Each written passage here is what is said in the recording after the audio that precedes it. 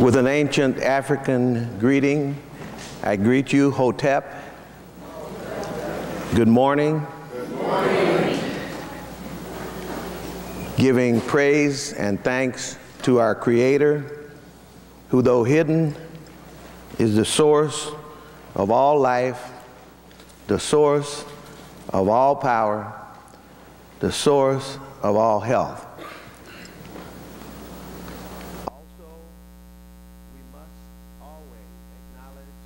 Ancestors whose work set the direction, whose sacrifices made it possible for us to be here, whose spirits still exist and who will join us if we call their names and hold their memories dear. Their patterns will continue to guide us in all our efforts. I'm very pleased to have been invited. Reverend Glasgow, thank you very much for the invitation to be here as a part of your African Pride observance in this Sunday morning service. I'm also very happy to be here because I'm bonded to you, whether you know it or not. I'm bonded to you because I'm AME, St. Mark's AME, and my service is the early service. If I don't make it to the early service, I can't make it at all, because I'll get to sleeping and I'll sleep past service. But this African Pride celebration is extremely important to us. When my family and I had an opportunity in 1963 to go to Africa, I was delighted.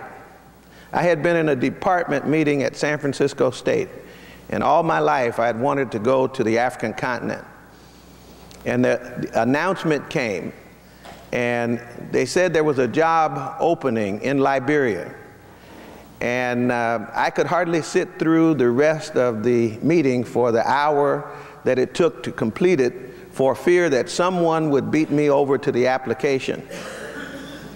And I ran halfway across the campus to get into the office and to apply for this job, and I applied for it and accepted the job before it was offered without knowing what the pay was, and I didn't care. I just wanted to go, and I knew that it would give me an opportunity to take my family.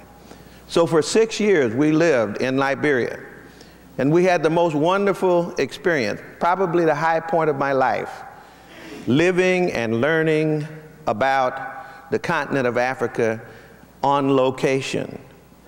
I also remember that when we went to Washington, D.C., on our way to Liberia, we met in a hotel in D.C., and we were oriented by members of the State Department.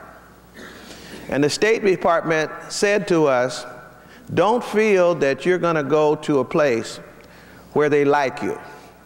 In fact, Africans don't like black people. In fact, they like Europeans better than they like black people. So just be careful, don't be disappointed, and everything will be all right. I found out later that when Africans came to the United States, they told them that black people don't like Africans. And we had 63 Africans at San Francisco State at the time, training them to be educators. And so I learned something in that experience that I had known a little about, but I hadn't realized how hard the work was to make sure that Africans were separated from each other, those across the water from those that are still on the continent. And so part of our miseducation about each other was the fact that we were taught that we were not together, that there was no connection. No real connection, no meaningful connection, that it was 400 years ago that we were connected, but by now, all those things have been lost. That, unfortunately, has led us not to spend much time studying about the homeland. That has some very serious consequences, and I'll try to illustrate with one or two stories. The stories also said that one reason that you probably don't want to remember anyway is because Africa was a place that was underdeveloped. It was a place where there were people who were savages, meaning not civilized, pagans, meaning they didn't know God, underdeveloped, meaning that they had never made use of their environment in a way that would make a contribution to the world. Anyone who has studied Africa knows that all three of those statements are totally false. That we did know God. In fact, we were the first people to know God. That the African historians who have written on African history after examining every African group on the continent finds that there's almost no group that doesn't have in its native language before the time of colonization a word for God Almighty, a single God. Some seem as if they have many gods that they talk about, but they're more like angels. They all have a word for God Almighty, and there are many terms that are used. So we knew God before anyone tried to convert Africans to God. We were not underdeveloped. In fact, we were the most developed continent in the world. And for thousands of years, we led the world in technology. We led the world in architecture. We led the world in science, in astronomy, and so forth, especially in the Nile Valley, but not only in the Nile Valley. You can go back to the time of 2,000 years before the birth of Christ. And at 2,000 years before the birth of Christ, I picked that date because at that time there was no other nation in the world. Greece was not even in existence as a city-state, or set of city-states. And Africans had already built pyramids and had established not just one, but several major nations that were high technology. Later, they would establish high technology centers all over the continent, from Timbuktu with the University of Sankore, where they taught law and medicine, where they taught engineering, where they taught the Quran, because they happened to be Muslims at that time, all the way down to Zimbabwe in southern Africa, where the story was that someone had come in from Asia or Europe and built those great stone monuments, and that the Africans had kind of waited until someone came in and done that. And that simply is untrue. We now know that Zimbabwe, the great stone monuments in southern Africa, are the intellectual genius of African people.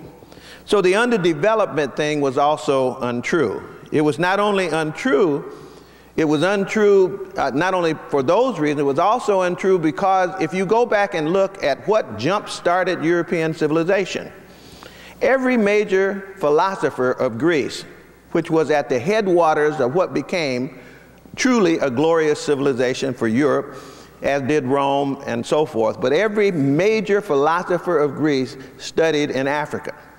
Plato studied there for 12 years. Pythagoras studied there for 22 years, being taught by African professors in universities that had existed from 2000 BC and before, all the way back to 3000 BC. But the memory of the great accomplishments of Africans was kept from us, which is one of the reasons that so many of us have shame when we think of Africa, because we've been socialized not to know these things. And then, of course, the idea that we're not together. Well, some of us are not together. Those whose memories have been clouded about who they are and what they are the ones who definitely are not together. On the other hand, there are many Africans who know that they belong to each other, in the same way that people all over the world who come from different places on the earth maintain their ties, their ethnic ties with their families, even as they're open to associations with other people. We have this feeling that if we unify and build family connections to each other, that somehow that represents a rejection of other people in the world. That's not true. But I tell you this, as the minister said, where the Bible says you have to love your neighbor as yourself, the neighbors of many African people are in serious trouble. Because if we love our neighbors like we love ourselves, and some of us don't love ourselves, which means you don't have the capacity to love your neighbor either, in the words of the Bible. It was also true then that we are, for those of us who are knowledgeable together, those of us who have studied. I'm impressed by a young man, he was a young man when he did his work, named Ben Yehudi. And there's a book that he wrote called Tongue of the Prophets. Ben Yehudi was a young Jewish man. And he was a young Jewish man who used his history, respected his history, and he respected his people. So much so that he decided that he would make it his personal project to restore a language that was dead, Hebrew. Hebrew had died because no one other than the rabbis read Hebrew, and then only a limited vocabulary just to be able to interpret the Hebrew scriptures. And then Ben Yehudi said, I would like for Hebrew to be a modern language so that my people can learn it and use it as a basis for identity. At a time where Jews were scattered all over the world. They were Germans, they were Americans, they were Frenchmen, they were Asian, they were everywhere. But he said, I would like to have something that builds unity in the community, so language would be the way to do it. And people laughed at him and said, that's foolish, that's stupid. Why would anybody, even if you created such a language, why would anybody use it when it's really much more important to use English or French, because that's the international language of commerce and industry and so forth. Why would you do, in this modern era, why would you do Hebrew? And so he created the Hebrew language. And then he did something else. He wanted his own 2 children to be the first people in 2,000 years who spoke Hebrew only as their first language. And he taught his children, and he wouldn't let anybody come into the house, no one, until his children knew Hebrew. And once they knew Hebrew, then he opened up and introduced them to everyone else. That young man had provided then the basis for what became the State of Israel. Because the State of Israel now has as their national language a modern functioning language. They had to add vocabulary because they didn't have words like airport, airplane in Old Hebrew, because there were none. But by the work of this single person, he was able to convince a group of people to claim a part of their history and to restore themselves. And then, of course, they used the history to make a 2,000-year-old land claim and went back into the Middle East and established the State of Israel. That's the example of how history, how culture is meaningful to you. Now, they still speak English, they still speak French, they still speak all those other things, but you cannot deny yourself and embrace everybody and everything else and be a whole and healthy people. So it becomes very important for us to look at examples like these, because so many of us really have not done our homework. I understand those who say things like, I never left anything in Africa. Malcolm X said, you left your mind in Africa. So that we have to deal with this. We're unable, for example, let me give just a quick example. Some time ago, there was a controversy that erupted in Oakland, California, just 2 or 3 years ago. In December of that year, the word came out that there was an Ebonics program in the school. I never saw so many people running for cover. In December. It would be January, 3 weeks later, before you even knew what the controversy was about from the point of view of the people in Oakland. What was the Board of Education's position? No one even printed the board's position because we were under so much ridicule because it said that the Oakland people wanted to teach Ebonics in the school. That was not the position of the board. They said they wanted to acknowledge that Ebonics is spoken in the community and to respect the fact that that is a language spoken in the community and not to denigrate children when you teach them standard English. The program was standard English. But then we were ashamed. We had ministers leading major organizations that came out. I'm talking about African ministers opposed to Ebonics. We had heads of civil rights organizations castigating Ebonics. We had leaders who were castigating Ebonics in Ebonics.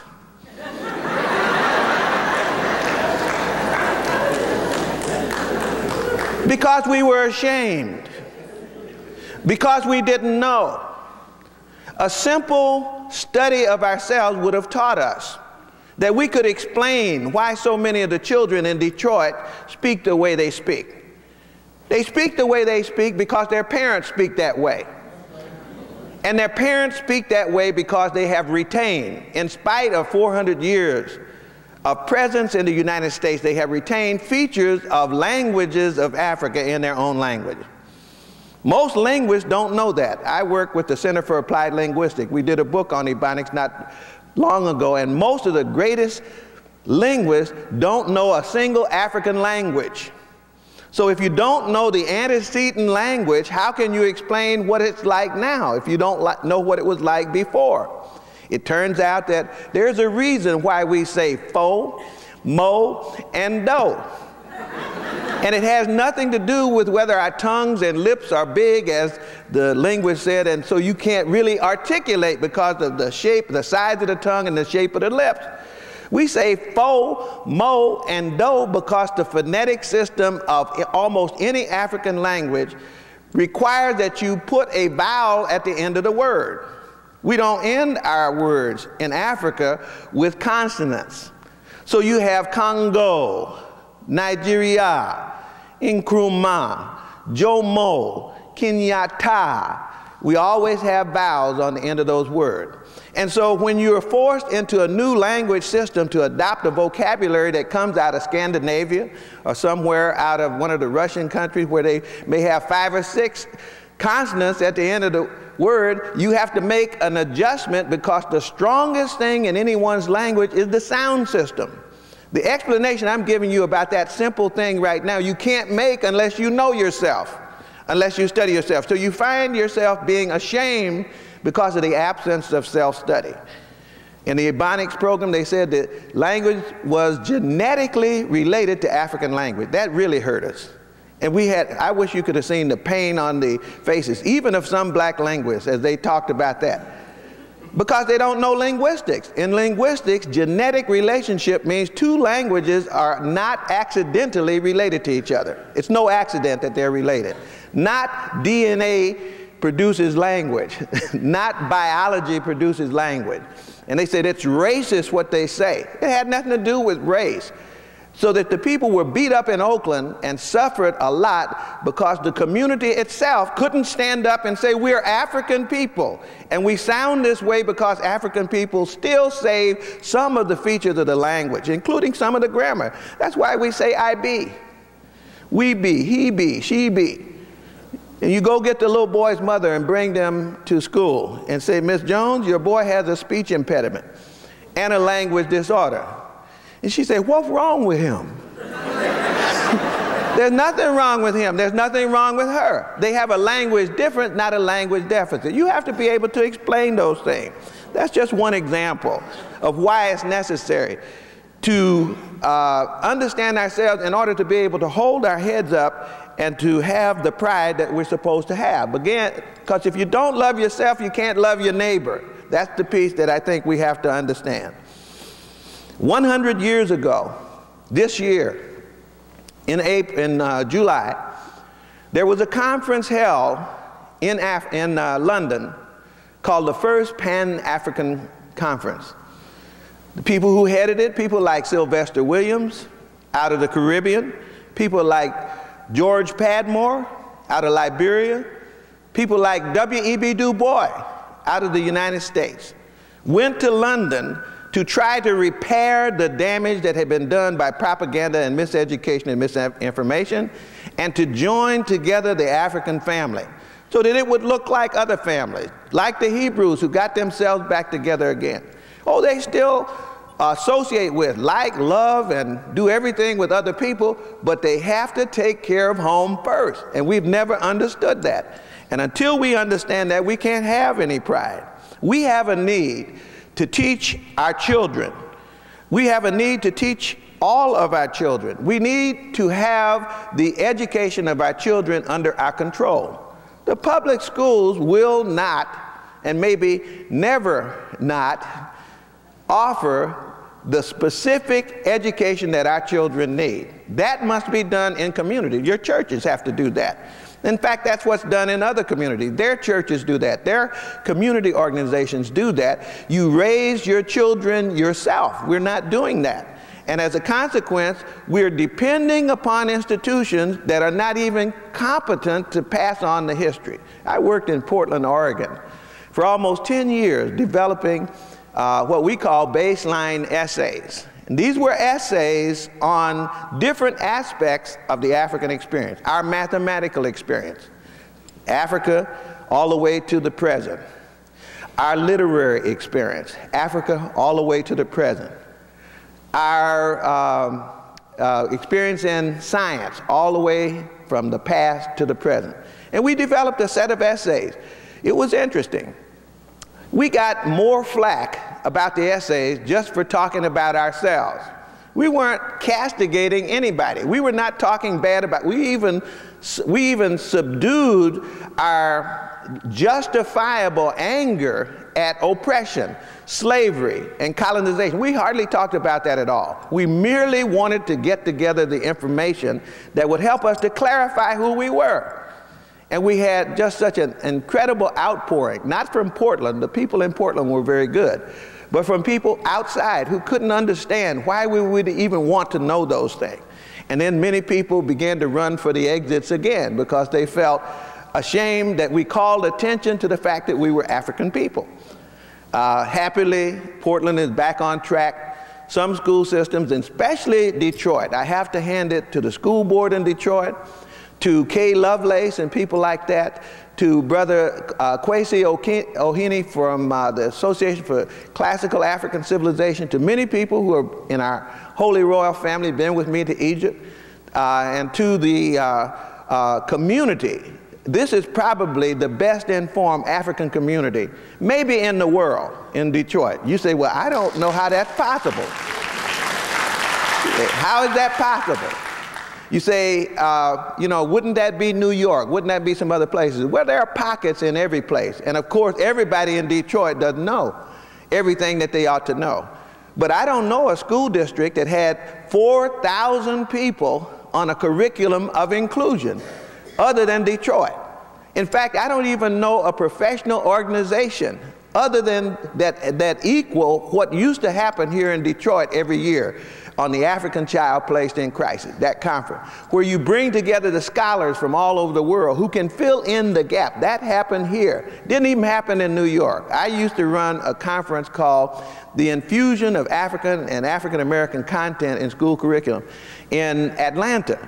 And the highest we ever reached was 1,000 people, actually 2,000 people. We reached 2,000. You had 4,000 here in the last few years almost on a routine basis. You have a serious attention being paid to the museums and so forth. This is indeed a core community for so much of the revolutionary ideas for African people, and I think you really ought to be proud of what you do, and it ought to be exported everywhere, and even more broadly exported here in the city of Detroit. You had one of the giants of this kind of thinking who just passed this last week, Brother Jaramogi, from the Shrine of the Black Madonna, and we owe it to ourselves. We owe it to ourselves to read the book that he wrote many years ago called Black Christian Nationalism, and then to look at the example of the Shrine in Houston, and to look at the example of the Shrine in Atlanta, and to look at the example of the Shrine in Detroit, and the kind of impact that they have had in changing people's lives and in changing the communities around them, operating in love and also with pride, and the kind of pride that makes them want to be self-determining people, owning property, building schools, doing all kinds of things that a full community would do. And see, what we need to do to get to that point is to take charge of the education of our children. You know here in Detroit, I know in the area of Detroit, that there are people in the United States who want to make money off of poor people, especially poor black people. They're organizing right now to take over public education. And when they take over public education, you'll have no control over the curriculum that's offered to your children. Already we're distant from our children, even with the arrangements that we have right now. It's very hard for boards to have the kind of control that they want to have over the curriculum that we wish to offer. It will be even harder when the board has no say other than to buy from a vendor something that has been put out as an initial public offering on Wall Street with companies that are funded at the level of $200 million to put into practice the kinds of privatization that means that someone outside this community will be running the lives of your children. Or on the internet, I saw a company that will be coming out very soon, and they'll have something like, well, they'll have all 12 years. They did it first for private schools, for homeschooling, where you have 12 years of school that you can go to on the internet. You don't even have to show up in school. But in order to put out that kind of operation, you have to have a lot of money, millions and millions of dollars.